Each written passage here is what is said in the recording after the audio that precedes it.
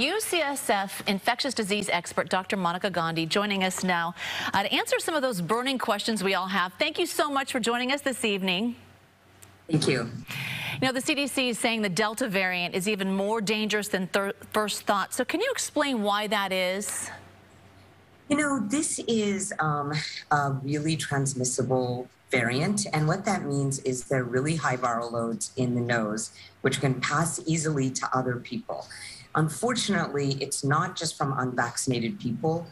People who have symptomatic breakthroughs, which are also more common, they're mild, but they're still more common among vaccinated people, can also pass along the virus. Probably not equally to unvaccinated. I think that's a misinterpretation of the study, but nonetheless, it's happening. And so because of that, we have to wear masks again inside, which is a setback, but it's necessary. Right, and that leads my next question. You know, we were talking about mask guidelines. San Francisco talking about possibly mask mandates next week and possibly in other counties. So what do you see coming in the next days to come? So I do think that it's likely that counties are going to increasingly, including our own, have mask mandates. Now, all that means is that indoors, kind of in mixed company, when you're around others and you don't know everyone's status, it's putting back masks for the vaccinated when the vaccinated before could take off their masks. The Alpha variant was really different. This is much more transmissible, and that's why it's indicated, because we don't even want mild symptomatic breakthroughs, which are definitely happening at a higher degree. The good news, I don't know if it's good news, but I can just tell you that models from UCSF are showing this will go down. If we look at the UK, it went down. We just need another month and a half to get through this. Right, and so the message I know that you're always sending out there is even those who are fully vaccinated should also be careful about social distancing and traveling and masking, correct?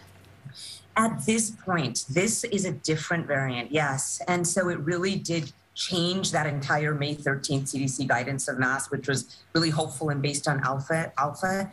At this point, yes. It doesn't mean that you can't do the things you were going to do. The difference is now you're going to do it with a mask. And you always leave us with that sense of optimism. So what I'm hearing from you is really we have to hold on, do our part, and maybe in the fall, this will subside. I want to leave you with a sense of optimism because this has been such a roller coaster and it keeps on going back and forth. This is the good thing, right? So the UK are about 6 to 7 weeks ahead of us. Their cases started plummeting about 10 days ago. So the same modeling is being done here.